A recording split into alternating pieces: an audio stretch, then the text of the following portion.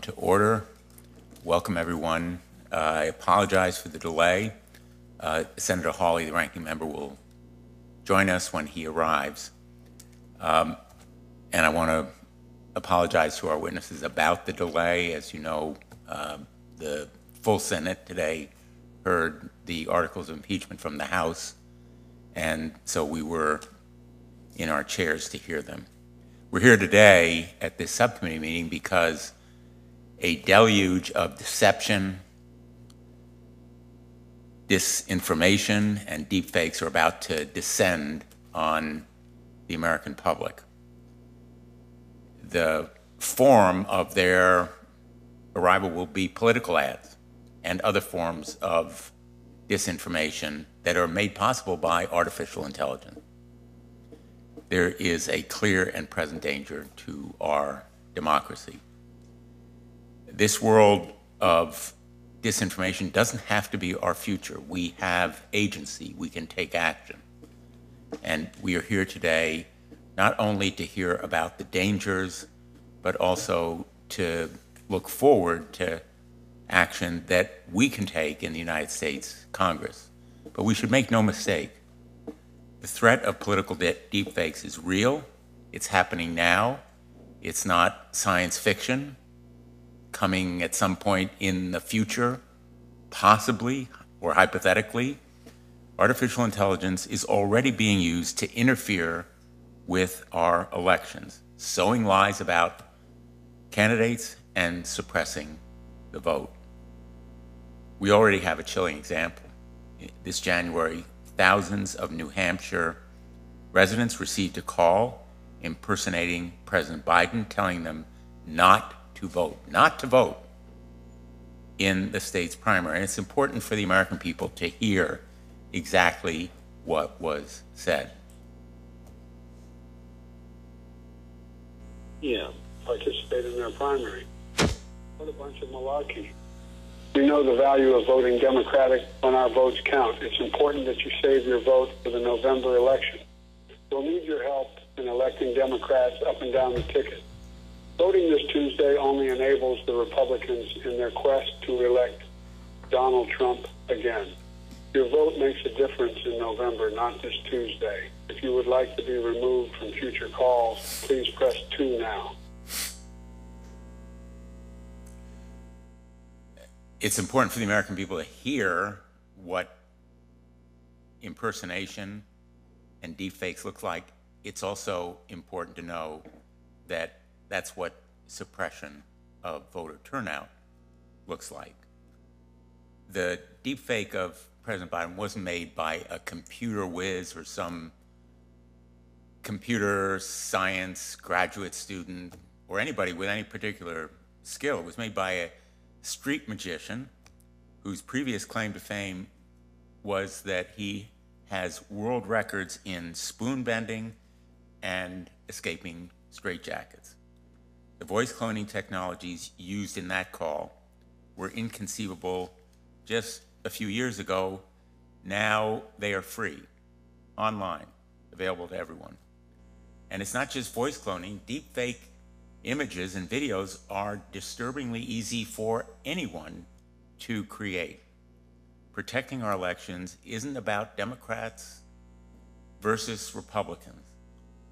Already, deepfakes have targeted candidates from across the political spectrum, and no one, literally no candidate, no voter, no one is safe from them. And if a street magician can cause this much trouble, imagine what Vladimir Putin or China can do. In fact, they're doing it. National security officials and law enforcement have been shouting from the rooftops, as well as in our classified briefings, their fears about AI and foreign disinformation.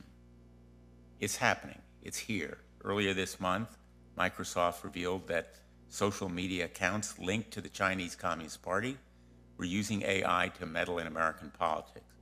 China has been caught using deepfakes to impersonate Americans to sow division and conspiracy theories, such as deepfake images to push the lie that the United States military caused wildfires in Hawaii.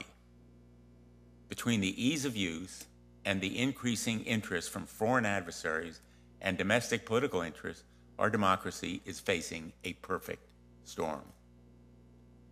When the American people can no longer recognize fact from fiction, quite literally, it will be impossible to have a democracy. As we discussed in our last hearing, these deep fakes and rampant disinformation are also happening at a time when local journalism is hanging by a thread. Deep fakes have targeted not only presidential candidates, but also Senate campaigns and local elections, like the recent Chicago mayoral election. Anyone can do it, even in the tiniest race. In some ways, local elections present an even bigger risk. A deep fake of President Biden will attract national attention. It will be publicized as disinformation and deception. But deepfakes on a local election, state legislative contest, or city council? Probably not. And when a local newspaper is closed or understaffed, there may be no one doing fact-checking, no one to issue those Pinocchio images, and no one to correct the record. That's a recipe for toxic and destructive politics. Congress has the power, indeed the obligation, to stop this AI nightmare. There are common sense, bipartisan bills ready to go right now. I'm supporting them. A number of my colleagues have offered and supported them as well. Senators Klobuchar and Hawley's legislation to prohibit deceptive political deepfakes, the Protect Elections from Deceptive AI Act, requiring consent and watermarks for deepfakes, such as Senator Coons and Senator Blackburn. It's called the No Fakes Act. On Section 230, Senator Hawley and I have a bill to ensure that there's no question that Section 230 does not apply to AI. We can hold social media companies and big tech accountable for election deepfakes and other AI-driven harms. If we leave them unchecked, deepfakes and political deceptions will sow the seeds of our destruction as a democracy. It may sound like an exaggeration, but it is dangerously true. And so this world of disinformation, poisonous lives, doesn't have to be our future. Today, we need to begin or continue the process of making sure it isn't our future. And with that, I'll turn to the ranking member. Thank you very much, Mr. Chairman. Thanks for holding this hearing. Thank you for being here. All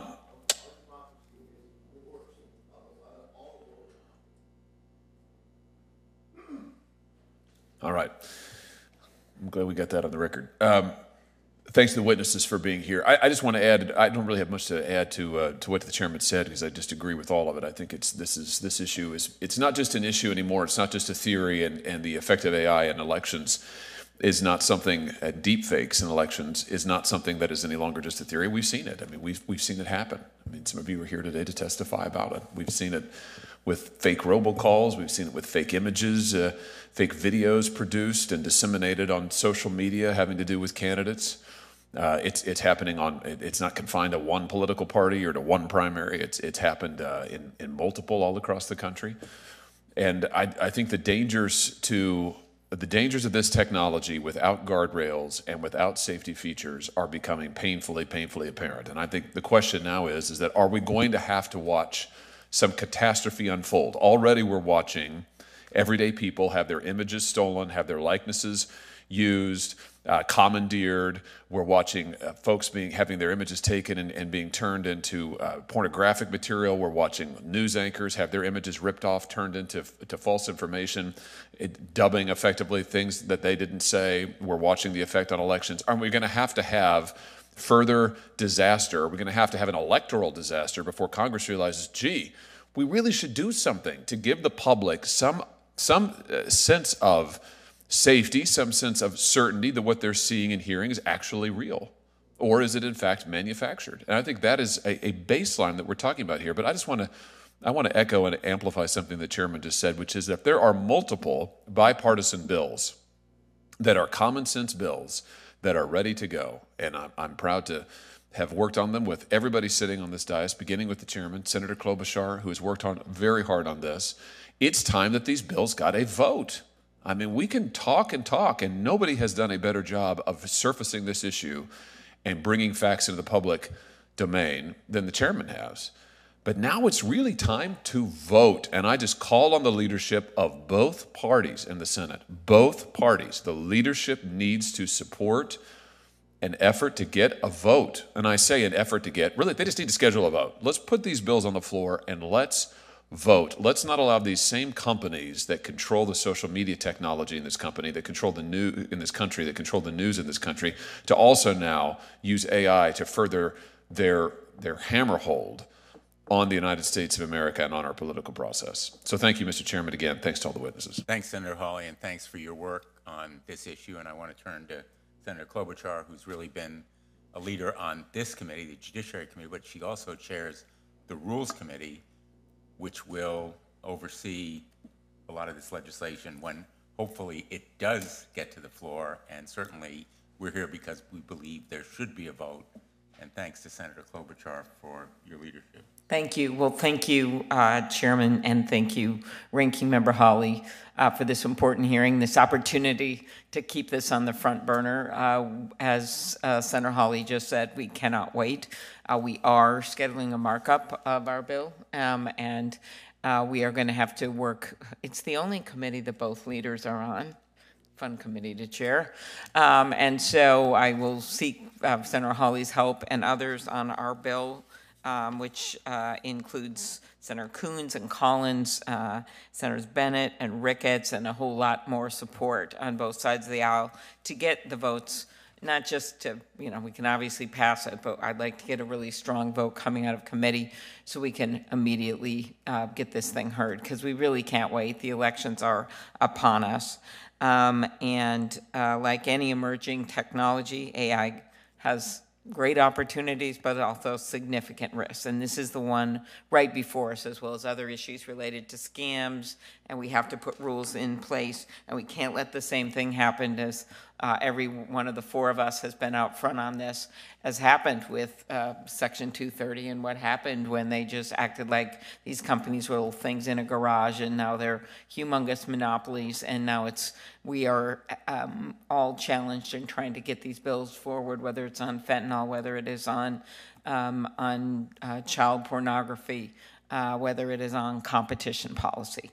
And we have to move these. The fake robocall, I hadn't actually heard it myself, so thank you for that. And it is just impossible to tell that that's not Joe Biden, as it was impossible to tell one video that ran during the Republican primary that wasn't accurate involving Donald Trump. That also wasn't accurate. Or we had a Elizabeth Warren video in which she says Republicans shouldn't vote. That wasn't her, but you couldn't tell. We had in Minnesota, and this is not AI, but it just shows how devastating this can be. We had a photo the day after the heroes, the two police officers in Burnsville, Minnesota, were killed after rescuing 7 kids, and then the paramedic was killed who was performing CPR.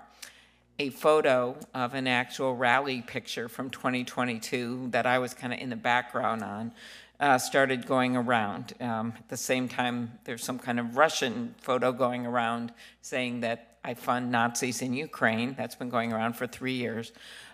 This photo had a red circle around me in the background, and then they put defund the police signs in the hands of the people at the rally that were never there. So they were literally using the people who did this. I personally think it was foreign interest, but took a photo and put those defund the police signs after these officers had been killed.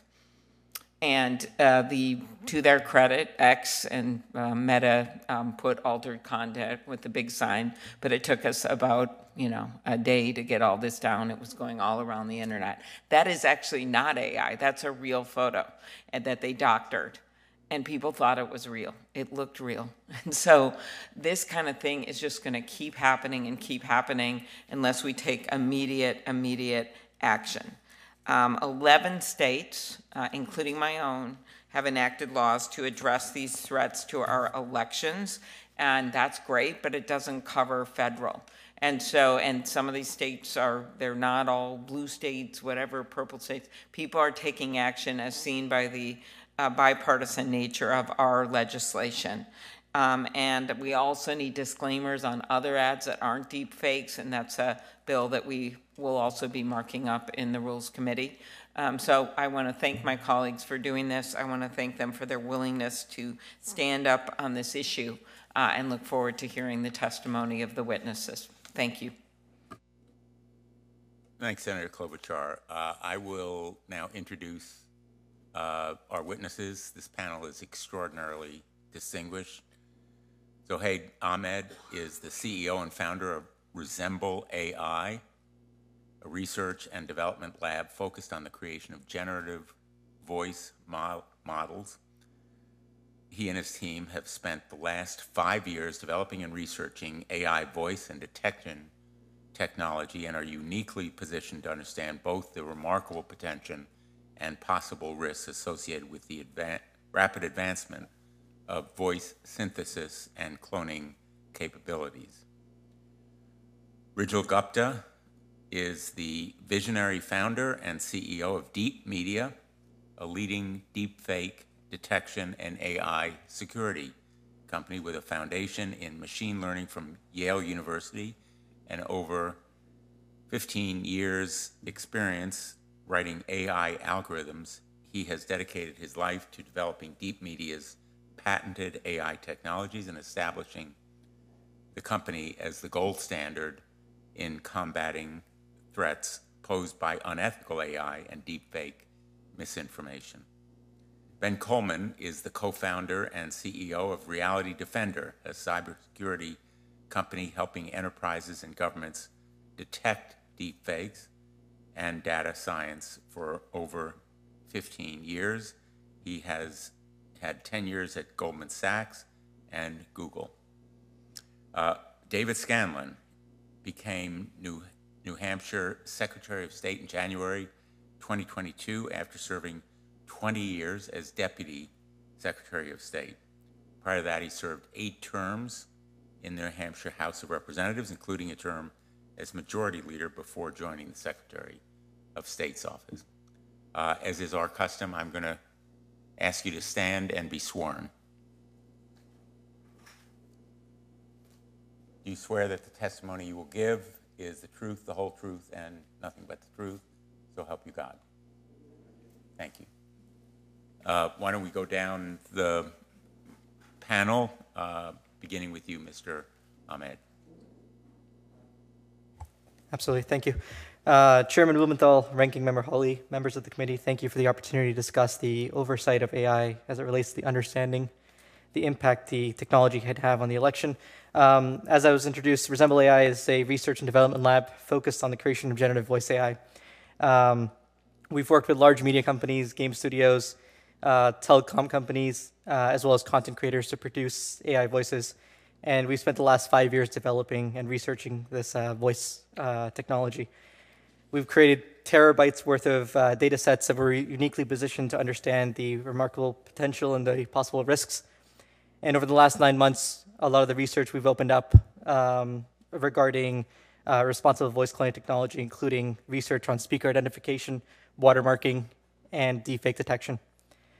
In my testimony, I want to share some of the technologies that we've developed since Resemble AI was founded, especially around watermarking and deepfake detection, and share some of the recommendations I might have around transparency and disclosure, safeguards and mitigation, and integrity verification.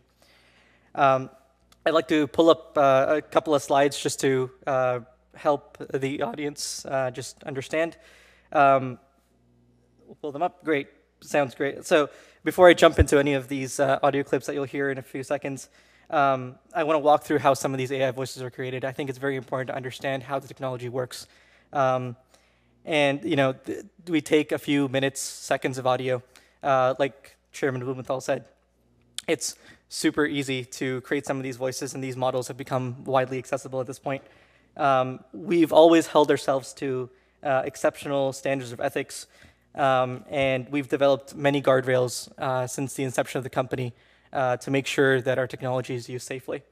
The first of which is a built-in speaker identification model, which we have open sourced about 2.5 years ago.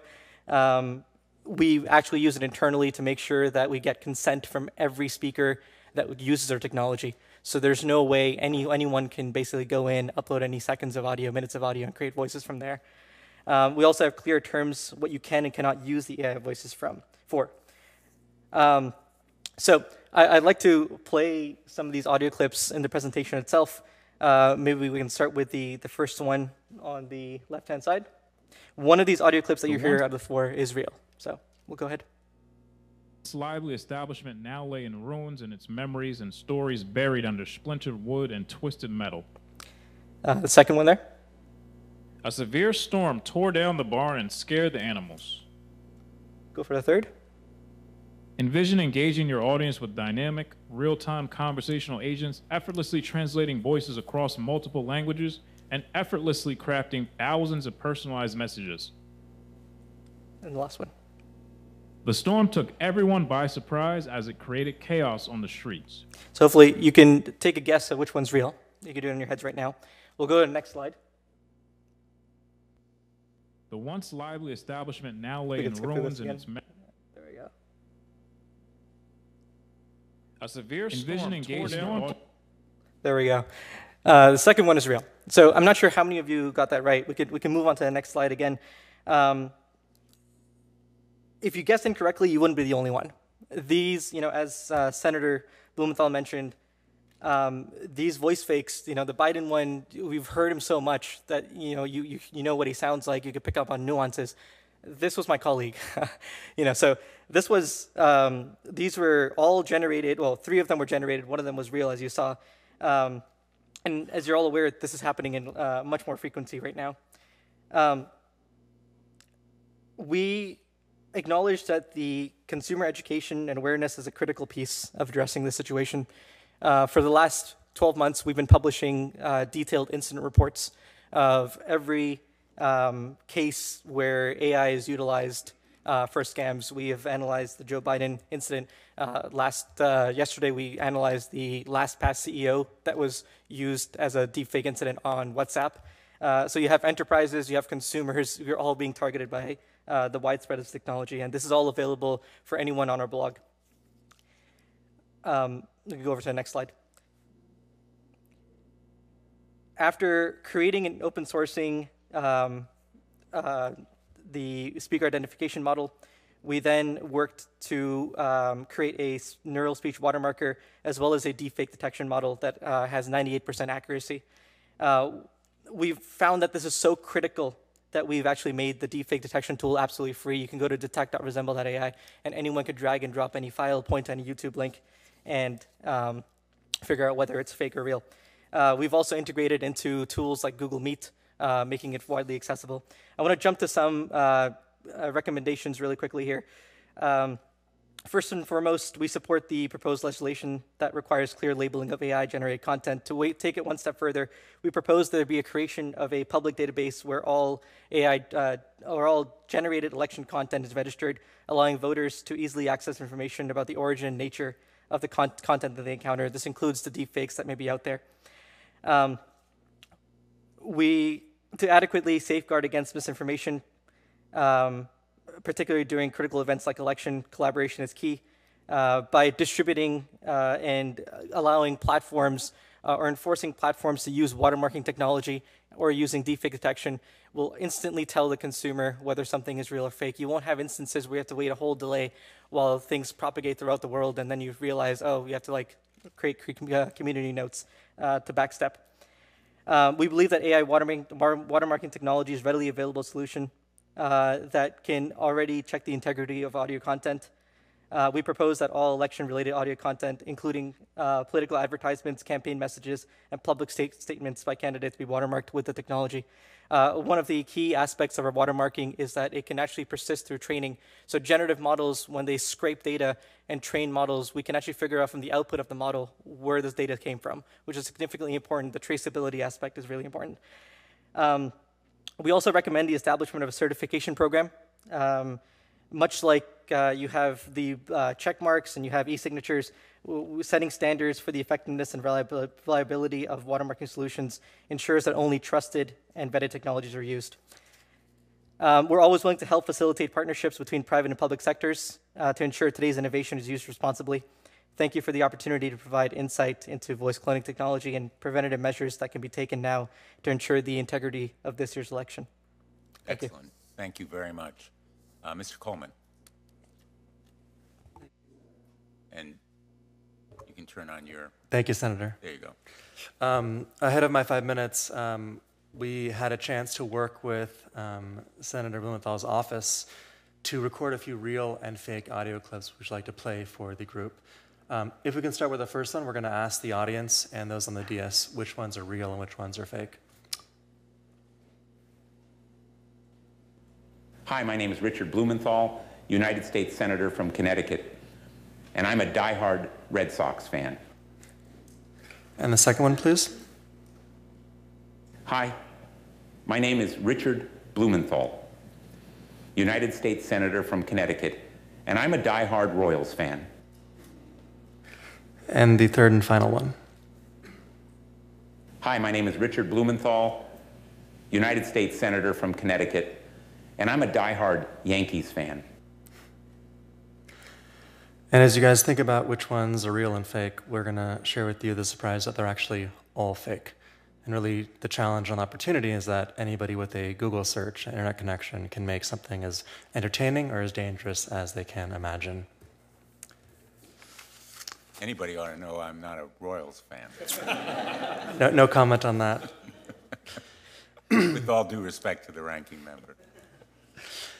Chairman Blumenthal, Ranking Member Hawley, Senator Klobuchar, and committee members, I thank you for your stated concerns on the impacts deepfakes have had on our elections and our democracy. And I thank you for holding this hearing, as well as requesting my presence here. It is an honor to provide insights that may help both your committee and the American people, and I applaud the committee's efforts in surfacing this problem in front of the nation. For 3 years, led by unmatched innovation in American tech companies, rapid advancements in generative artificial intelligence are now a permanent fixture in society. As a longtime cybersecurity professional, myself and my team at Reality Defender foresaw the harms these technologies could bring years before the current AI boom. We built our company because, after seeing how weaponized content and disinformation impacted our loved ones, we sought to combat the future technological drivers of advanced disinformations, which are called deepfakes. Now, deepfakes are AI-manipulated media that impersonate our citizens or create synthetic identities to spread disinformation or commit fraud. They hit the heart of what makes us human, realistic enough that even those of us who started AI for years and have PhDs have been at times unable to tell the difference between real and fake with our naked eyes. Now, not all AI technology is bad. Now, while they have their benefits, they can also hit core tenets we hold dear. We've seen foreign adversaries wield deepfakes in sophisticated disinformation campaigns, with Russian media falsely depicting Ukrainian forces as the perpetrators of the devastating attack in the Moscow Music Hall. We saw this in America with a robocall of a fake President Biden to thousands of New Hampshire constituents, asking them not to vote. I cannot list every malicious and damaging use of deepfake of the past, present, and future. What I can do is sound the alarm on the impacts they have, not just on democracy, but also on America. Anybody with internet access can create AI-generated audio, video, images, or text to convince and persuade millions of people. This fake media can be distributed and shared instantly over social media platforms. The more incendiary the content, the faster it spreads. Trust and safety teams at these platforms once blocked misinformation and fraud from spreading, but now the teams barely exist, leaving the onus of detection and verification on the users. Ahead of our 2024 election, also a year where 2/3 of the world will be voting in similar elections, We've seen the blueprints of deepfake-fueled interference in Taiwan and Slovenia's most recent elections. In these cases, materials appeared and instantly spread to millions. The responses pinpointing them as deepfakes took substantially longer to spread. By the time the deepfake widely spreads, any report calling it a deepfake is also too late. Uncovering truth will always be slower and harder than spreading a lie. The same type of deepfake-enabled operations can and have happened here. They will continue to be more damaging results as deepfake technology catapults ahead. This is not fear-mongering, AI alarmism, doomerism, or conspiracy-minded hyperbole. It is simply the logical progression of the weaponization of deepfakes. To protect our democracy and the media that drives it, legislation must mandate that content platforms are responsible for the urgent detection and removal of dangerous deepfakes and AI-generated media. I applaud members of this committee on their Protect Elections from Deceptive AI Act. Unlike measures that have more or less given the pen to the largest content and social platforms, this law has great teeth, has a great start. But we can go further by imposing real penalties on bad actors using deepfakes to morph reality, and on the platforms that fail to stop their spread. Federal laws should outline penalties specific to the severity of using deepfakes in election disinformation crimes, as the state of Minnesota has done. AI developments move fast. Legislation must move faster, forecasting and potentially anticipating the rapid improvements in the quality and application of deepfakes, all built by companies who move fast and break things. The things here are aspects of society everyone in this room holds dear: democracy, truth, trusting your eyes and your ears. It's not a stretch to say that these are at stake when anyone can instantly create a deepfake to convince millions of people they're anybody saying anything. We must treat deepfakes with equal or greater importance than the worst kinds of content that existed before it, precisely because it gets the heart of what makes us human. We must act quickly, or we'll be taken by surprise by new attacks on democracy, on elections, and on the very concept of truth. Thanks, Mr. Coleman. Mr. Gupta. Senator Blumenthal, Senator Hawley, Senator Hirono, Senator Padilla, thank you for having me here. I am truly humbled to be here in front of you. My name is Rijal Gupta. I was born and raised in a small town in Oklahoma. I started building apps and websites when I was 10 years old. I'm a hacker at heart, but an entrepreneur by trade. I started building machine learning applications when I was just 15. I went to Yale, where I studied machine learning academically. And after graduating, after a couple of years, I started reading papers about what we now call generative AI. In 2017, I founded Deep Media because I knew deepfakes were coming, and I committed my life in that moment to solving the deepfake problem. Ever since then, we have worked tirelessly to make sure that people have technology to solve this problem. But first, before getting into that, I think it's important that we define what a deepfake is. A deepfake is a synthetically manipulated, AI-manipulated image, audio, or video that can be used to harm or mislead. This does not cover text, right? Whether you believe that human beings evolved over time or whether we were designed this way, the human mind is hijacked by image, audio, video. And that type of synthetic media content really has the potential to completely dismantle society. I'm not going to go into too much tech detail, but as legislators, if you're going to legislate medicine, you need to know the difference between Tylenol and Tamiflu, right?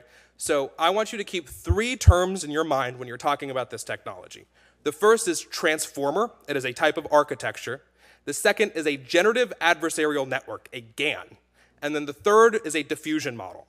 Those 3 fundamental technologies are what generative AI is about. That covers about 90% of it. All of these models require massive amounts of compute resources and massive amounts of data. We're talking about millions of identities here. So just keep that in your heads when you're thinking about this technology. We've all talked about how deepfakes are coming and how they're basically here. But one thing that is, I think, hard for most people to understand just intuitively is scale, right? These deepfakes and these AIs, they're getting really, really good really fast, right? The quality is basically perfect now. They're getting really cheap to produce. Right now, it's about 10 cents per minute for video. That's going down to 1 cent really, really quickly. And the amount of content, the percentage of content that is on online platforms is approaching as much as 90% by 2030, right? So we all know the harms. It's important you know the scale of these harms. Now, we've already seen them impact the elections, right? We have the deepfakes of President Biden announcing the draft, the deepfakes of President Trump getting arrested, the deepfakes of Hillary Clinton endorsing Governor DeSantis, right? All of those are about political assassination. We are also seeing deepfakes be used to create groundswell support, right? The deepfakes of President Trump with black voters.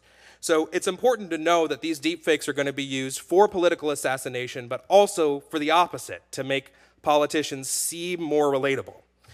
But I think a bigger threat is actually not the fake content. It's what the fake content does to the real content, right? When anything could be fake, you don't know what's real anymore. And so we're going to start seeing plausible deniability come into play here, where politicians or anyone in business or anyone at all could just claim an image, audio, video is a deepfake. And that is fundamentally dangerous. People think that AI is going to be like the Terminator. It is much more likely to create a society like 1984. That's what we need to be worried about when we're talking about deepfakes. But in Silicon Valley, we like to take a solutions approach. So I am here to tell you today that solutions to this exist, but they need to have buy-in from government stakeholders, generative AI companies, the platforms, investigative journalists, even local journalists, and deepfake detection companies themselves. Those 5 groups of people need to work together to solve this problem. I am proud to say that we have helped people like Donnie O'Sullivan at CNN, Jeff Fowler at Washington Post, and Amanda Florian at Forbes detect and report on deepfakes. We are members of the Witness Organization, an independent group that surfaces deepfake detection to reporters. We are part of the DARPA Semaphore and AI Force program that brings in researchers, corporations, and government resources to solve this problem. We are part of the Content Authority Initiative alongside companies like Adobe that try to label real content and fake content. We also have several of our own committees that we're leading that bring in the deepfake generative AI folks to label their content, people in research for detection, and big tech platforms to adopt this technology to keep people safe. I am a believer in the free market. I fundamentally think AI can be used for good. I believe deepfakes represent a market failure. They represent a tragedy of the commons, and that this fraud and misinformation is a negative externality, and that if we legislate this properly, we can internalize that negative externality and make the AI ecosystem flourish. And with that in mind, I would like to take just a couple of minutes to show you how we can solve the deepfake problem. So I have a couple of slides that I'd like to show you, and I want you to get in the mindset of how does an AI see media? Right? That's kind of what we think about. We try and look through the AI's eyes in order to detect it. So again, if we can show the slides here on the screen. Go to the next one, please. Here are some examples of what our system looks like. Again, we are mapping on the left there the proliferation of deepfakes over time, as well as the cost to society if we don't solve this problem. This is cost for fraud, misinformation, and other crimes, right? However, our platform can deliver solutions at scale across image, audio, and video. Next slide, please. Here we see what some examples of real content and fake content. Again, it's not just about detecting a deepfake, right? It's being able to detect a deepfake while not saying a real thing is fake, right? That's critical. So our false positive and our false negative rate is very, very low. And if we have a little bit of time, I'd like to show you just how an AI sees audio. We have some images up here, but on the next slide, we're going to see how an AI sees audio. And this is actually a real piece of audio. Here, that yellow and blue graph, that's what an AI sees. When it's seeing a person's voice and trying to learn from it, it's seeing that. And this is an example of our detectors picking this up as real. And you can fast forward through this. I don't want to take up too much time. But if you want to go to the final slide, that's an actual real political deepfake. How imminent do you think it is? Fast forward this one. The illegal Russian... This is a real video. We picked it up as real, right? And the AI is tracking the face. It's picking up certain key points on a person's face. And if you go to the final slide here. How imminent? This is a deepfake that was produced recently. And maybe we can just play the whole thing. Hi, I'm Carrie Lake. Subscribe to the Arizona Agenda for hard-hitting, real news. and a preview of the terrifying artificial intelligence coming your way in the next election. Like this video, which is an AI deepfake the Arizona agenda made to show you just how good this technology is getting. Did you This is the realize highest this video quality is fake? deepfake made to date. Well, in the It is next 6 using months, detection this or technology generative will be a lot models that better. aren't By the released time the publicly. They use their own generation models that they created, hyper high quality, and we picked it up, right? So it's about staying on top. At Deep Media, we are both the cat and the mouse in the cat and mouse game. We have generative AI technology, but we don't give it out to people. We keep it internally and use that to train our detectors, and that is why we're here setting the gold standard. So I'm, again, honored to be here and happy to answer any questions. You all are the policy folks, and I am here to provide as much information as possible about what the solutions from a technical standpoint actually are. Thank you. Thank you, Mr. Gupta. Secretary of State Scanlon. Thank you, Chairman Blumenthal and Ranking Member Hawley and Senate members for the invitation to be here today. Actually, Senator Padilla, it's great to see a former Secretary of State here on the committee as well. On the weekend before January 23rd, when New Hampshire held its first of the nation presidential primary, everything was going very smoothly. The candidates were out doing their last-minute campaigning. All of the polling places were set up and ready to go. They had plenty of ballots, and typical to New Hampshire fashion, we were ready to conduct a really good election. Weekend went fine, and all of a sudden on Sunday, I started getting some phone calls from reporters asking if I knew anything about a robocall that was taking place with President Biden. I went to bed that night wondering what was up. First thing in the morning, we conferred with the Attorney General's office, and it was apparent that there was a robocall using AI with President Biden's voice on it, asking individuals not to vote in the election because for Democrats, their vote was more important to support him in the general election.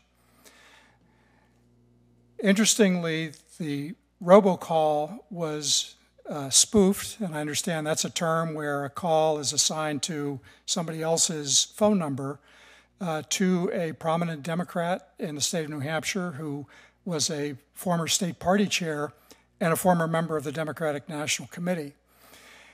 Because her phone was associated with the robocall, she started getting calls from acquaintances asking her to clarify what was being asked in the robocall.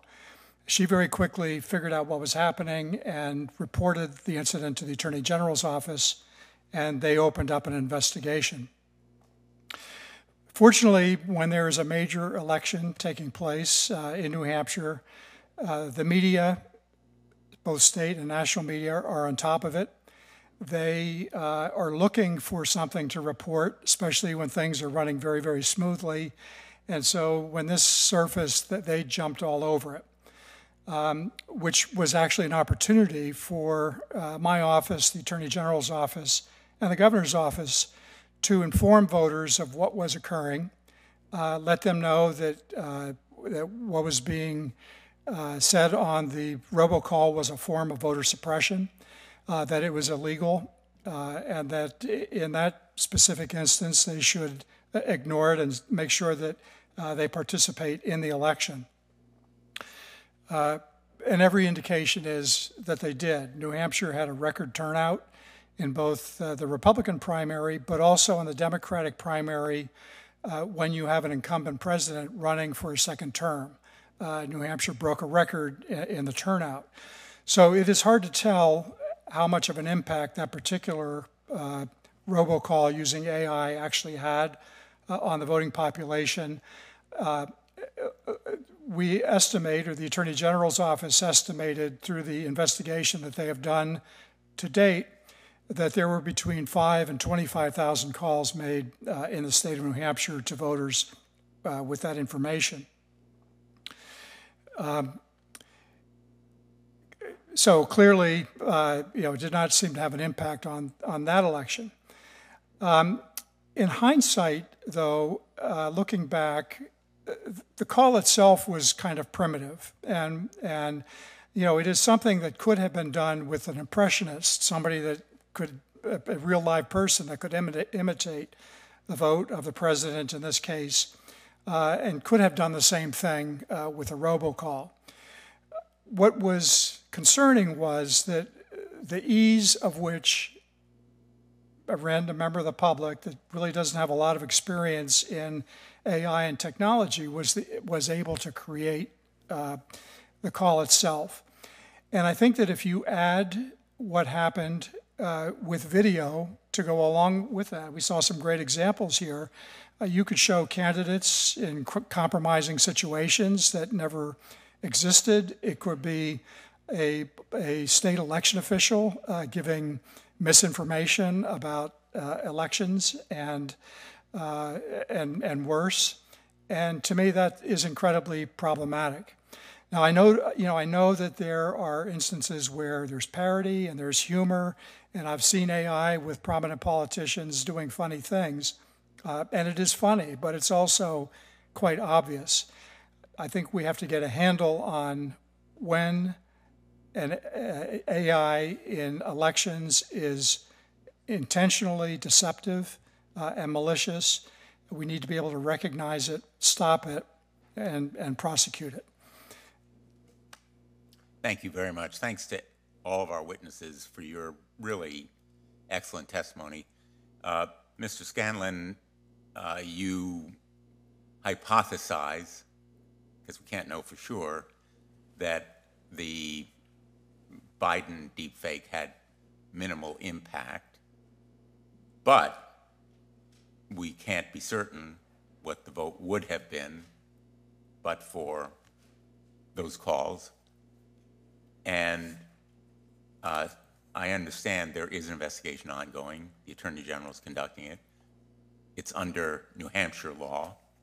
I assume it's criminal law as well as civil, but there are no federal remedies. In your view, would it be helpful to have criminal penalties under federal law specifically aimed at this kind of deception? And I think it was Mr. Coleman suggested that criminal penalties could be an effective deterrent, but they have to be really more specific and stringent than they are now. And Mr. Chairman, I have to agree that we truly don't know what the impact was on the New Hampshire presidential primary. We only know that we had a good turnout and the results were what they were. And we still have an active prosecution going on. The AG in New Hampshire has identified a company or companies that participated and an individual that is a suspect, and they're moving forward with that. At some point, I believe that there is a federal component to this because it's going to be a national problem. And I'd like to give a shout out to Kate Conley, who works with Jen Easterly at CISA. Kate was in New Hampshire on the day of the presidential primary, and she traveled around to polling places with me to try and get a handle on how big this thing actually was, even though that was difficult to determine. But yes, I think that these things in a national election are going to be generated nationally, whether it's foreign actors or some other malicious circumstance. And I think we need uniformity and the power of federal government to help put the brakes on that. Instances that happen locally, certainly federal government assistance would be helpful, but I think that should remain the prerogative of state law enforcement and the Attorney General. With assistance from federal authorities where it's appropriate. Let me ask you and the other witnesses, Senator Hawley and I have proposed a framework which includes an independent oversight entity, a set of standards that would be imposed by that entity, a requirement for some licensing before models were deployed, testing to assure that they were safe and effective, just as the FDA reviews drugs to make sure they are safe and effective, and potentially penalties such as we've been discussing, as well as export controls to assure that our national security is protected. I'm assuming, just for the sake of speed, I'm assuming that all of you would agree that some kind of framework like that one makes sense. I actually have specific thoughts on that framework. I think it's a good start, but I really think it's important that whatever framework we set adopts what's called a defense in-depth approach, right? So we need metadata, watermarking, cryptographic hashing, which is a little complicated, but it's invisible watermarks and a hash database, kind of like NCMEC, AI detection, and AI poisoning. It also needs to cover both the generative AI platforms and the online platforms. We need both of those folks. We can't just say license generative AI companies and leave it at that. Honestly, we need government buy-in, generative AI buy-in, platform buy-in, journalist buy-in, and then detection companies. And all of those points are encompassed by our framework, particularly the watermarking. Yeah, I really think watermarking is getting a lot of attention here, and it really doesn't solve that much of a problem. You need cryptographic hashing, invisible watermarking. That's really important. Mr. Coleman? Yeah, just to add on to that, and I think just to unpack two things here, we're talking about watermarking and cryptographic hashing, effectively what's called provenance. It's either there or it's not. The challenge with that is it presupposes that everybody's going to follow the same rules. All the bad actors will follow the same rules, and we've seen time and time again, a lot of the applications, whether they're on your phone in the App Store or online, or they're open sourced, they just aren't going to follow the rules. So we can't expect everyone to say, hey, we're going to play nice within this walled garden, when the bad actors, by definition, are not playing by the rules at all. And so, with Reality Defender, we focused on inference. We don't touch any watermarking. We don't touch any personal data. We actually assume we'll never see the ground truth. We'll never even know if it is real or not, which means instead of saying yes or no, we're taking a more measured probabilistic approach. A probability saying maybe we're 95% confident, maybe we're 62% confident. We build that into a larger framework of just one signal among many to make a better insight, to have a platform or a team decide to block or flag a piece of media or a person or an action. We're going to adhere to 5-minute rounds on the first round. I hope to come back to this line of questioning, and I apologize that others of you, Mr. Ahmed, you may have some comments as well, but in deference to my colleagues who have other commitments, I'm going to turn to the ranking member.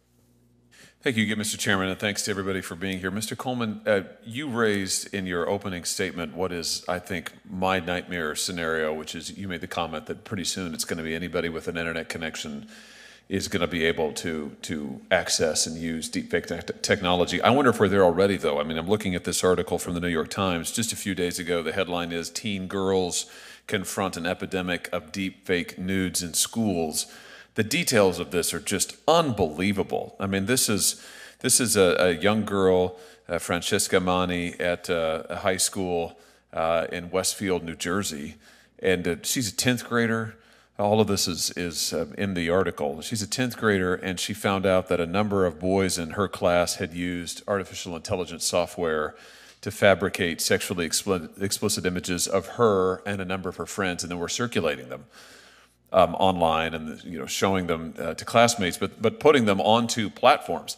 Now, I presume that these teenage boys didn't pay a lot of money in order to do this. In fact, the article goes on to say that they used widely available nudification apps to create these fake photos. So they take the photos of their classmates from Instagram or wherever, and use those, feed them into this app, and then here you are, and it probably costs them almost nothing. So I guess my question to you is, are we at the point now with this technology where we're going to see a flood of AI-generated CSAM, a flood of other sexually explicit material created of adults or young adults? I mean, is this the point that we're at now?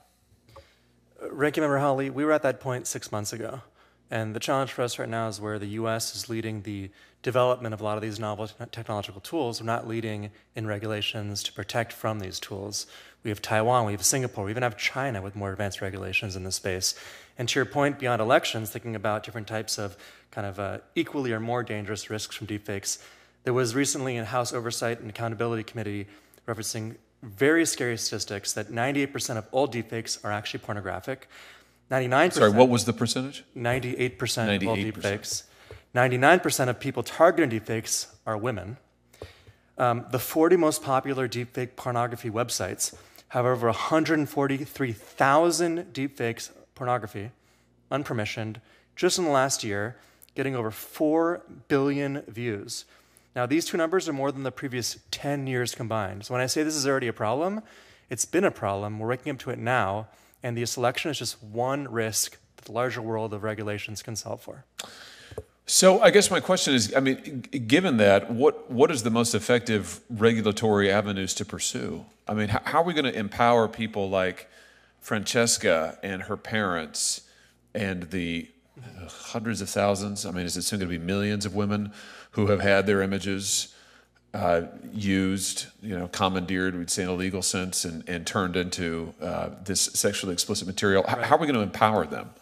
It's quite simple. You mentioned CSAM imagery. There's a really nice framework in both national and also state-level regulations in the space. When you upload something on, for example, YouTube, it's checking for a few things. It's checking for violence. It's checking for underage imagery. It's checking for, are you uploading the latest Drake song? That's because of regulations. So to scan for generative media would just be another check within that same flow. It's nothing new, nothing novel. It just needs your teams to actually push it forward to require the platforms to protect the consumers. Because in the absence of this, we have things like community notes, which only actually cause anything once things have been shared 100 million times. Or worse than that, we have content moderation teams, which we've seen be slashed, and they don't really do anything at all. So the challenge here right now is that the technology exists. We have folks on this DS who can actually solve for it. We need regulations to require the platforms themselves to use us the same way they're required to scan for underage imagery. Sorry, really quick, a point on that. I think it's important to understand that for like a deep nude image, they're shared on like WhatsApp and things like that. Those are end-to-end encrypted. You can't detect that. It doesn't make any sense. To solve that specific deep nude, you need AI poisoning, which is part of the defense in depth. Anytime you upload an image to Instagram, you can poison it so that if someone tries to deep nude it, it turns out as garbage. So specifically for deep nudes of like images posted to Instagram, AI poisoning is that solution. Yeah, and I hear what you're saying, and all of that sounds good, and I hear what you're saying about the platform's current obligations and their current rules that they have in place, for instance, to detect CSAM and so forth. But the problem is that this committee and other committees have heard mountainous evidence that these same platforms are absolutely awash in CSAM that is not digitally created, it's not synthetic, it is, quote unquote, real, it's actual people, which is even worse. And they're just absolutely, they say that they're trying to do their best, but it is absolutely the internet, particularly Facebook, Instagram, absolutely overrun, which brings me to what I think has got to be part of this conversation, is we have got to allow Americans, ordinary Americans, individual citizens, we have got to allow them to get into court and to hold accountable legally companies who are producing or hosting this content. If we don't do that, I don't see how we change the incentive structure. If Instagram fears that it's going to get $1 billion jury verdict against it, they'll adopt all kinds of new technology. But if they don't, they won't. Thank you, Mr. Chairman. Thanks, Senator Hawley. Senator Klobuchar. So true, Senator Hawley. Right now I'm going to focus on elections, but I will say those were startling numbers, Mr. Coleman, and I think it is just what we are seeing, both real people and AI-created people. It's one of the reasons that we got the SHIELD Act through here, which is not the liability issue that I also support that Senator Hawley was mentioning, but also getting the information to law enforcement and the like to be able to make it easier to go after these perpetrators. And we can just sit here and do nothing. We can pass resolutions, but unless we empower people to go after these cases and then equally make liability, it's just going to get worse and worse. And at some point, the public will have had it. I don't know if that's what this year, but it's going to happen. And so I keep telling my colleagues this. So let's go to a few things here. The bill that I mentioned that Senator Hawley and Coons and Collins and Bennett Ricketts, I have. Could you tell me, Mr. Coleman, how AI has this potential to turbocharge election-related disinformation, and why we can't just rely on the disclaimers and watermarks. I think you can do that for a set of it. I don't think you should do it for all uses of AI. And we have a labeling bill that I think differentiates that. But for this really bad stuff that Secretary of State Scanlon was referring to, tell us why it's not enough. This is softball, but to run a whole thing and have a little label at the underneath when they think it's the actual candidate, but it's not. So. Yeah, we agree on that. I think that to paint the larger picture, what we saw during the primaries was a single static deepfake, pre-recorded, kind of a one-to-many attack. It didn't change. It wasn't even live. Imagine a world where that was a one-to-one attack, where instead of it being pre-recorded, it was actually live. And instead of being from one to many, it was one-to-one, where it's coming from your husband, your wife, your boss, saying, hey, Ben, we need you in the office at 6 a.m. I know it's a voting day. Or to an election official, hey, we're moving your precinct. We need you to be across town 3 hours away. And so that's where this is going to go. It's not going to be a single pre-recorded, arguably medium-level deepfake. It's going to be a real-time custom deepfake in conversational language, having people do all kinds of things at all levels of the election system. So on our side, we see this as a massive issue, not just in the US, but globally. And what's great here is on the DS, we have different technologies all solving very much the same issue. It's all possible now. We have large companies. We work with large banks, large government groups, large media organizations that are thinking long-term and already solving for this. We have banks scanning incoming phone calls, every single phone call. We don't have anyone protecting average consumers. My parents, my grandparents, they just don't stand a chance. With other technologies, whether it's CSAM or, for example, a computer virus, they don't have to be experts. They don't have to tell ransomware or an APT. They just know that their email provider will actually block it for them. We're looking for the bare minimum there, which is just letting us know that maybe something might be fake, and then allowing us to decide maybe we don't want to see it, maybe it won't go viral. But right now, the things that are most extreme go the most viral. The platforms that do think about this are already solving that using technology like ours. Right. Very good. And I do want to note that drafting this bill, the deepfake bill, wasn't easy. We had to look at allowing satire, right, and all these kinds of things within the framework of the Constitution, and having Democratic and Republican lawyers look at this to figure out what gave us a chance. I just think if the platforms can point to something, as opposed to laws that aren't quite on point, which 11 states have done for states, but not for federal, and say, no, we've got to take this down. We're going to be in a much better place than we are with a little label that they may not even notice. And it also, the labels, I think it's important for some of this, but I don't think it can be the only answer. Mr. Scanlon, birthplace of democracy, no kidding. Spent a little time in your state there. I know you cherish democracy very much. Could you talk about what other federal support would be helpful in taking this on in addition to stronger laws? Secretaries of State for a good decade now have been dealing with misinformation and disinformation generally. And that takes on many different forms. And there's no question that today voters receive their news in different formats than they did 20 years ago. And a lot of that news is electronic. It's on their cell phone. Many voters believe exactly what they see on that format, on that media, without question. So in addition to whatever might be appropriate to help states recognize and put brakes on malicious technology in terms of deepfakes, I think we have to spend a real strong effort on the fundamentals of transparency and helping voters and educating voters on the election systems and how they run and what the checks and balances are that are protecting them in the polling place. Right. I've always found interesting, like those Baltic states on the border with Russia, they were putting up misinformation lying things. And they, over time, because of education, they kind of have seen through some of it.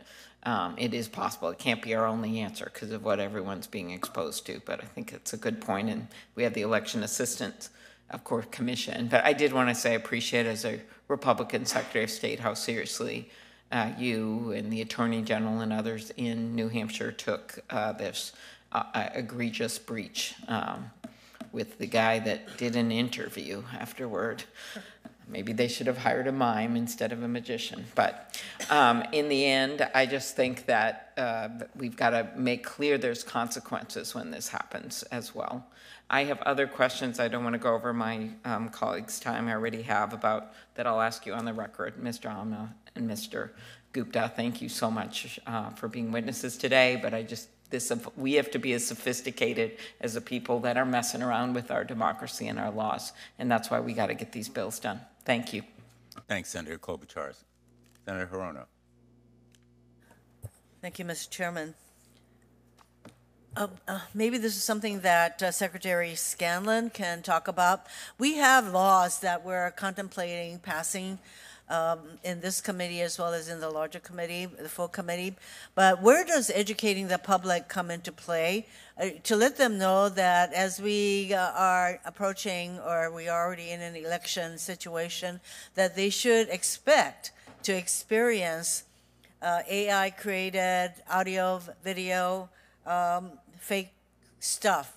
That where does educating the public to the fact that they will be subjected to all of this come into play to inoculate them against the impact of this kind of deep fake material? I think the states are best suited to deliver the message.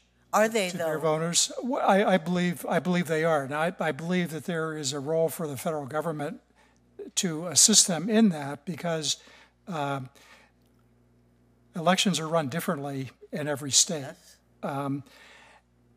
But there is this issue with AI and the impact that can have, it could actually bring down an election if it's done successfully. Mm-hmm.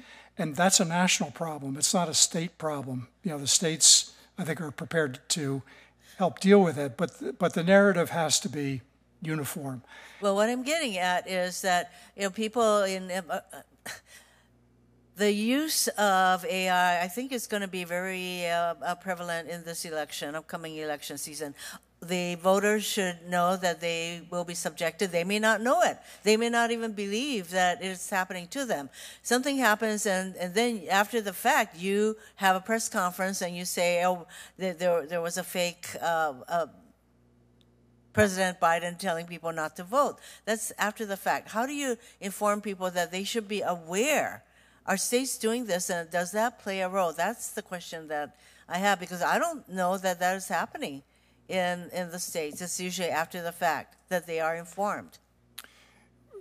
In New Hampshire, we're trying to raise the level of awareness of voters so that they know what to expect during an election cycle. I don't know that we can do any more than that. Some of these deepfakes can be incredibly real, and I don't know how we deal with that in real time. Mr. Coleman, do you have something to add? Yeah, at Reality Defender, we don't sell directly to consumers. We sell to large companies, for example, large investment banks.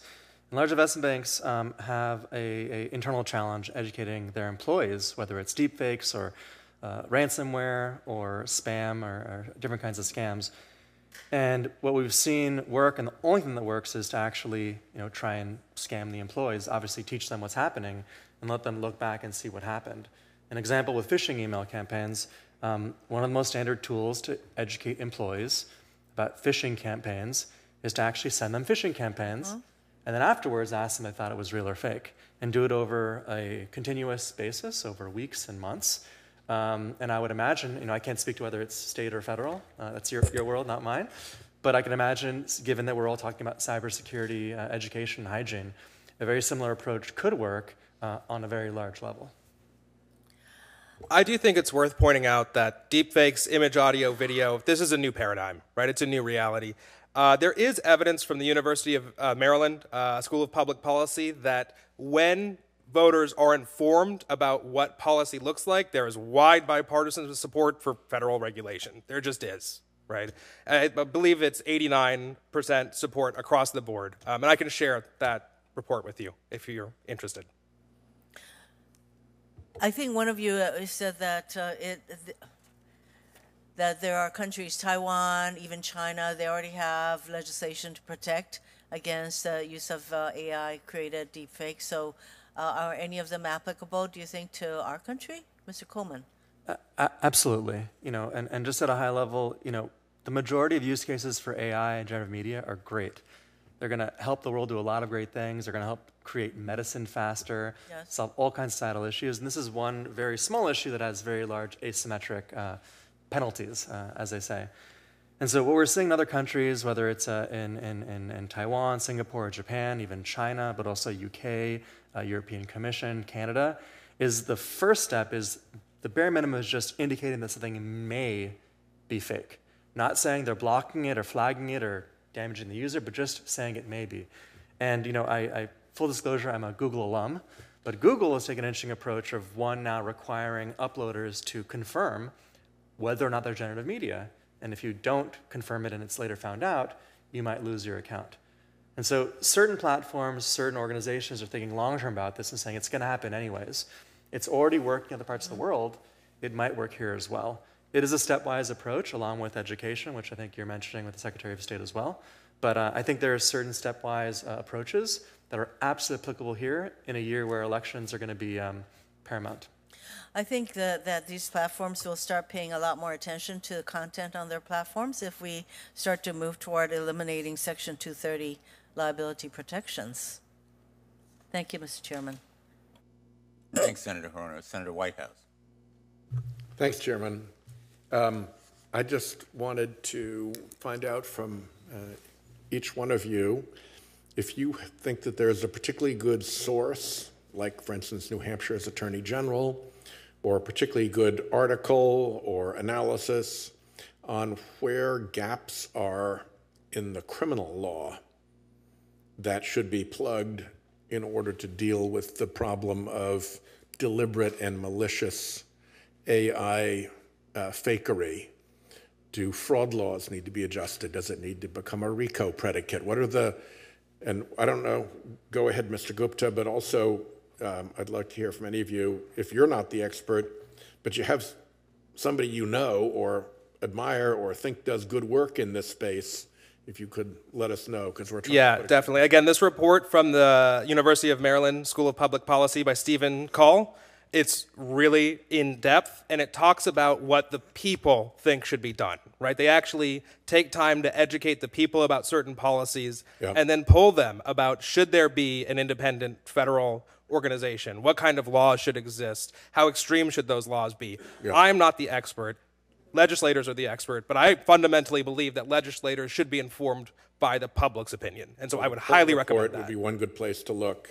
Mr. Secretary? Thank you, Senator. So I believe New Hampshire is probably the first state relative to elections where the Attorney General is investigating and hopefully prosecuting the individuals responsible for the deep fake. And I think that it's probably going to take that exercise and that experience to figure out where the gaps are. And I'd be happy to report that to you when they complete that.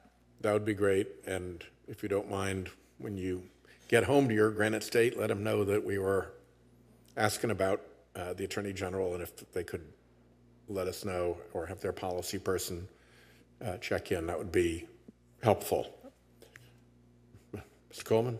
On the topic that Ranking Member Hawley mentioned, particularly around deepfake, non-permissioned or non-consensual pornography, what we've seen time and time again is that students, young men, are creating deepfake imagery of women in their classes. And what's double challenging here is that while it might break rules within the schools, it's not breaking any local laws. And so the challenge of this potential patchwork of laws, which doesn't exist in most states, where they're committing an issue, they'll get suspended from their school, they won't be arrested. So this is an area that can follow other types of emerging regulations and also penalties around CSAM imagery because I would argue that any image that's of an underage person that's nude definitely is effectively CSAM, whether it's real or fake.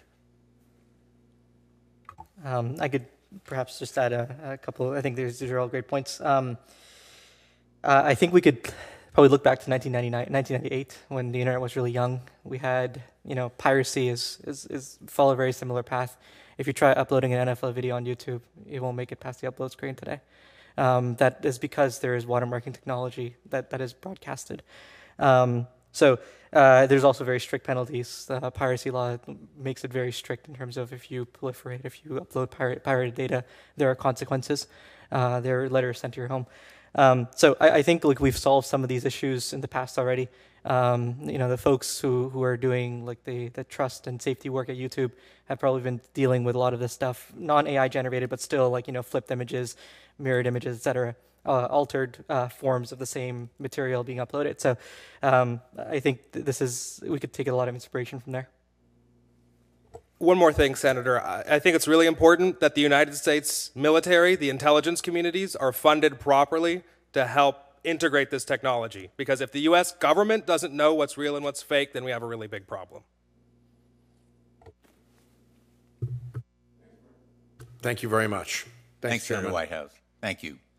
I'm going to ask And thanks for being patient with our schedule today. We had a group of visitors from the House who had something to deliver.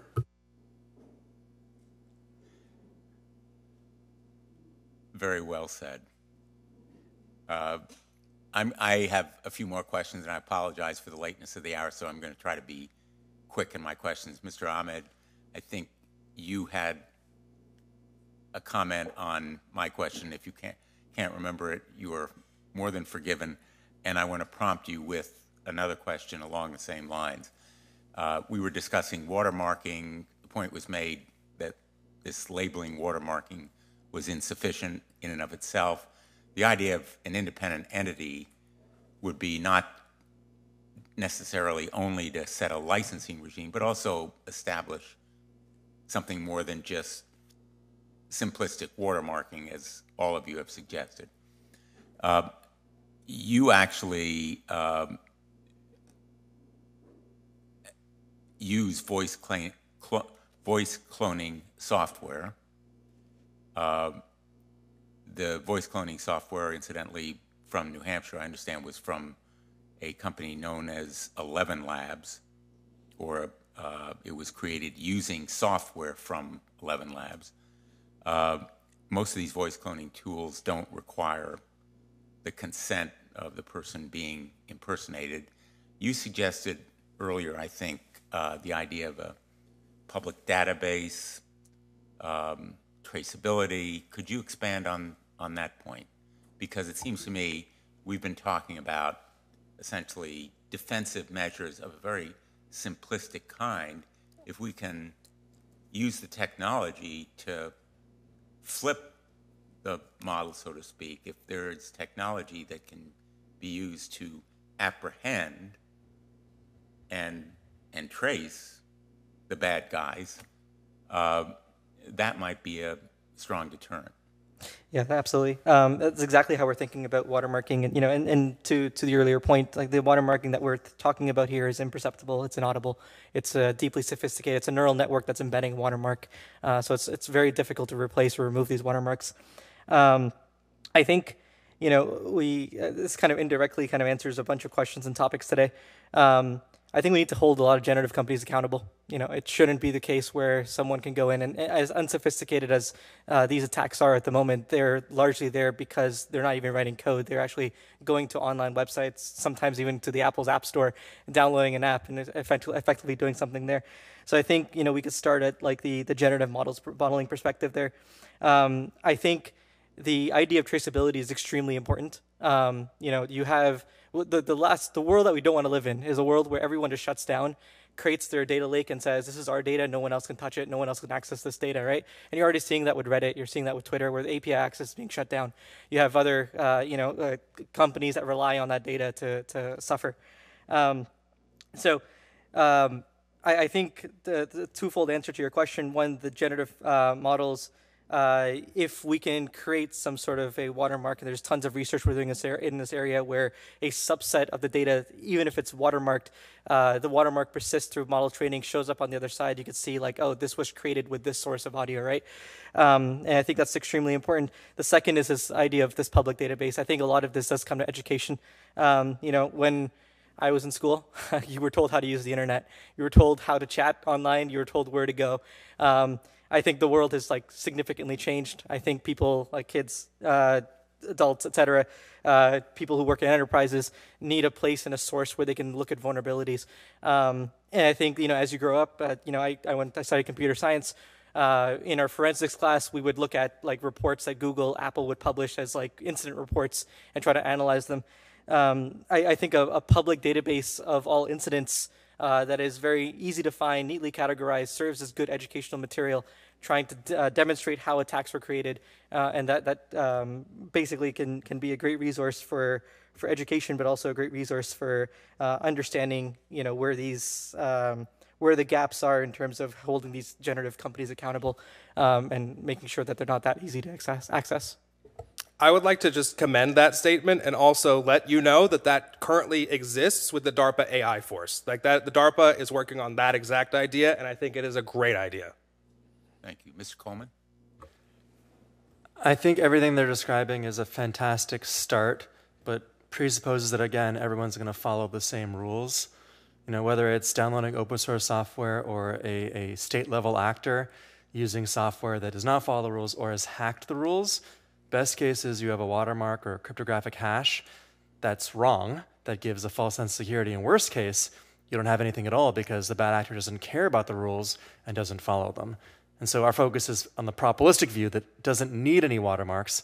And I think this is where we could all work together, but I just want to share that there's two sides of the same coin. Yeah, I'm assuming that no one follows the rules voluntarily. I do think, really, it's more about that Swiss cheese model, if you're familiar with that, right? That you have all of these different things in place, and the stuff's going to fall through the holes. And deepfake detection companies like ours, we are good at deepfake detection, right? We have really high-quality accuracy. We present heat maps and information and probability scores, and all of that's delivered to big tech companies at scale, militaries at scale. Like, that's what we do, right?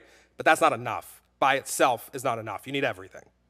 You need some kind of punishment when people fail to follow the rules. That too. And you need to know what's real and fake, right? This is counterfeit truth, and like we have counterfeit currency, right? Well, you need to be able to know and to prove. And punish. Yeah.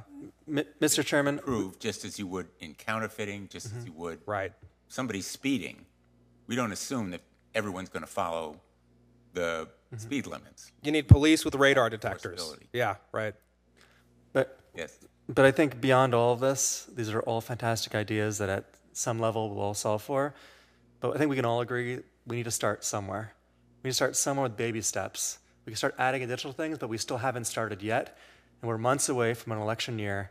Well, you have just crystallized or expressed the anxiety that many of us feel because we are approaching the election. As I mentioned at the very outset, we're facing a deluge of this stuff. Yeah. And by the way, it's not the first time that we face distorted electioneering or fake ads. When I first started out, our great fear was on the Sunday before elections, someone would go around with mimeographed pieces of paper and put them on the windshields of cars parked at church without identifying who it was from, but distorted images of the candidate doing something terrible. So the idea, and you go back to the founders, they were worried about false electioneering as well. As Secretary of the State in New Hampshire, you have a concern with making sure that elections are fair and honest. This problem didn't just arise, but you're absolutely right. We're facing an election where we need to take some steps right away. I'm not going to say they're baby steps, but steps right away. I would like to caution us against adopting the Chinese model approach. There's a really great book by a Columbia Law professor, Dr. Bradford, where she outlines the Chinese state-driven approach, the European rights-driven approach, and the historical United States market-driven approach. So something needs to be done, but a state-driven approach has serious and significant harms to the public. And I want to caution us against adopting regulation that China has put in place. Let me kind of come back to one of the key questions, and I mentioned earlier that my belief, Senator Hawley agrees, that Section 230 does not apply to AI. And therefore, we have a legal basis to hold big tech accountable here. To what extent does big tech know, or should it know, that these kinds of con artists are using their platforms? I can say that we are currently engaged with the big tech companies. The big tech companies are deploying our technology to fight against deepfake misinformation already. That's already happening. Well, they're not doing a very good job. Yeah, I know, they need to use it more. Mr. Chairman, I'd say some large tech companies are thinking long-term about this. Others of them, without naming any specifics, have completely decimated their teams that are focused on trust and safety and have cut their budgets on actually using software from any of us. A lot of this is public. It's all in, yeah. I'm guessing from what I've read publicly that one of the companies that have cut their staffs is Meta. I won't comment on that, but I will say that every one of them needs to expand these teams. They need to see them as a expected requirement from government and not a cost function, because we've seen the most recent layoffs. These are the first teams to go. And not just 10 or 20% of the teams, we're talking about the whole teams. Everybody in trust and safety, everybody in identity KYC, everybody in fraud, completely gutted. There are many, many great startups. So, I feel really small sometimes. And I share the frustration because we're building this technology. And, for a while we, tried to get it to the platforms and we realized the elections are months, a year when we started, months now at this point. And this is one of the reasons why we kind of skipped the line. We said, okay, you know what, the consumers, they need a tool that they can access today. We need to give them a way to get to the tool themselves. This is exactly where we are right now is 1998. GeoCities was people are building websites in GeoCities and they're shipping them. And there's malware, there's spyware, there's all sorts of stuff. We're not at the point where we can expect a browser to pop up a red screen. That happened in the mid-2010s, right? That's very recent news. But for a long time, we lived on the internet and it was still very early days. And so our goal and what we've shifted our focus towards is providing a tool that anyone can access, not just for enterprise, not just for the companies that are out there, but for normal consumers that they can go and they can validate against YouTube videos, TikTok, Twitter, et cetera. They can go all over the place and try to validate that. And our goal is trying to get this technology ourselves as much as we can do to the consumer as quickly as we can. Yeah.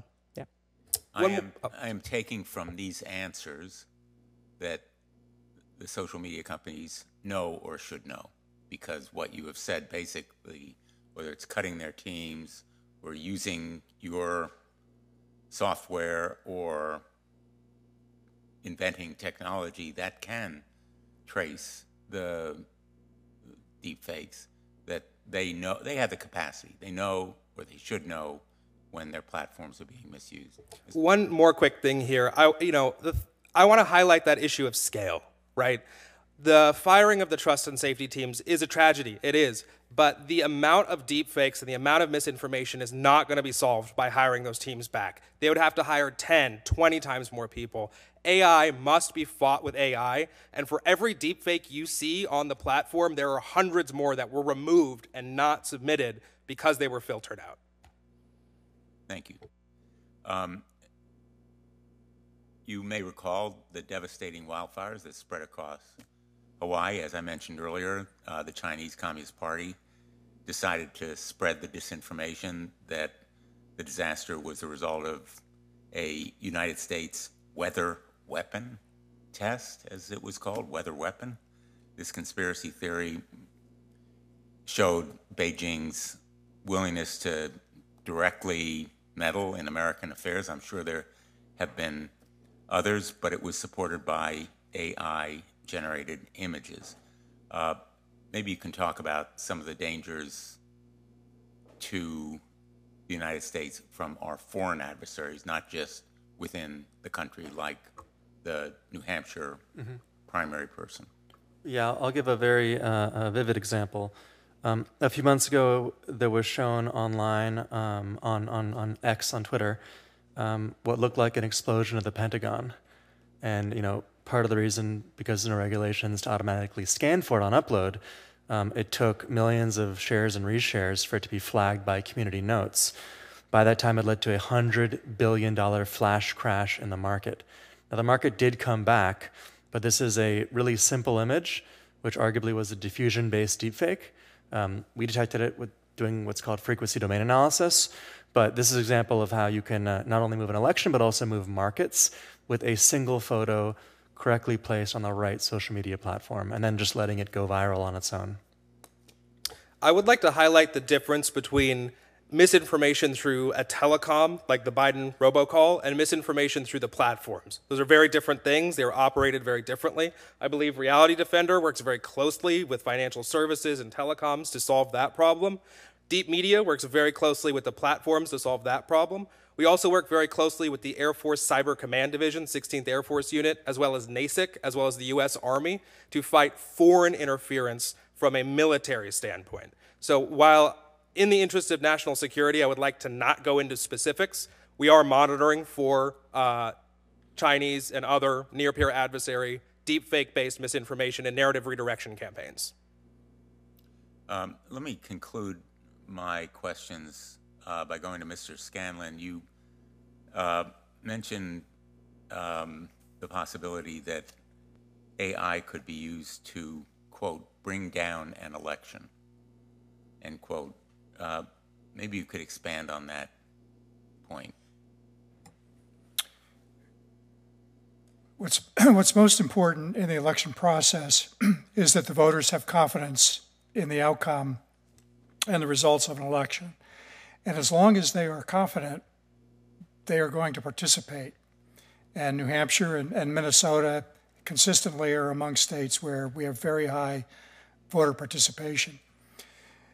But if voters start believing that the government is corrupt or the election outcomes are not accurate, they've been manipulated somehow, then participation is going to decline. And it only takes one really serious event where an election at least has the appearance of having a major breakdown in terms of the outcome to throw doubt in the voting population. And I think that's a really, really significant concern. You know, that is probably the most fundamental, important thing that I perceive in my role as Secretary of State, is to make sure that an election is not messed up, that, you know, the voters believe and know that it was run fairly and accurately to the highest standards possible. And if we lose that, it will be very, very hard to get it back. Thank you. I'll open it to any final comments that anyone may have, if you haven't had an opportunity to say something. No, I think, you know, I'll echo the point. Confidence is, voter confidence is so key. You know, again, we have a list of these attacks that occur other places in politics, et cetera. One to point out is actually in the British opposition leader, Sir Keir Starmer, was, you know, there's a deep fake of him berating his staff, right? That gives an impression to voters that is not correct. You know, it's not fair to him. And, you know, overall, like, once like, you know, what my colleague said earlier, when everything in the world is fake, you don't know what's real anymore. And I think that's extremely important. Yeah, I'll just add and reiterate that I don't think any single solution is ever 100%. And the opportunity that exists with developing the world's best technology can also apply here as well. And so really excited for the collaboration among startups and big companies, but also our elected officials in solving this very important issue. Thank you. I would like to highlight two things. I definitely agree with Ben that no single solution works. I believe the defense in depth solution provides a comprehensive way forward. I also want to highlight that, again, there are frameworks for legislation. There's the state-driven approach with China, the rights-driven approach with the European Union, and the market-driven approach with the United States. A market-driven approach is good for the generative AI companies and the platforms, and it's good for the U.S. people. It is not dissimilar to the proposed legislation that you've put in place. I actually think that solves a lot of these problems.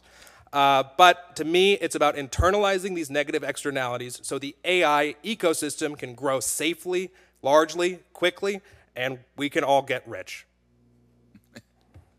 Mr. Scanlon, Secretary of State, your synopsis or your summary of the dangers here, I thought, was very eloquent and powerful. But I know you're on the firing line. Literally every election, every time people go to the polls, that issue of trust and credibility is there. And it relates not only to those of us who are candidates, but anybody who goes to the polls and want to have confidence that the outcome is going to have integrity. Thank you for being here. Thank you all. This was an excellent and very informative and helpful session. Again, my apologies for the lateness, and this hearing is adjourned. The record will stay open for a week in case my colleagues have additional questions for you in writing. And the hearing is adjourned.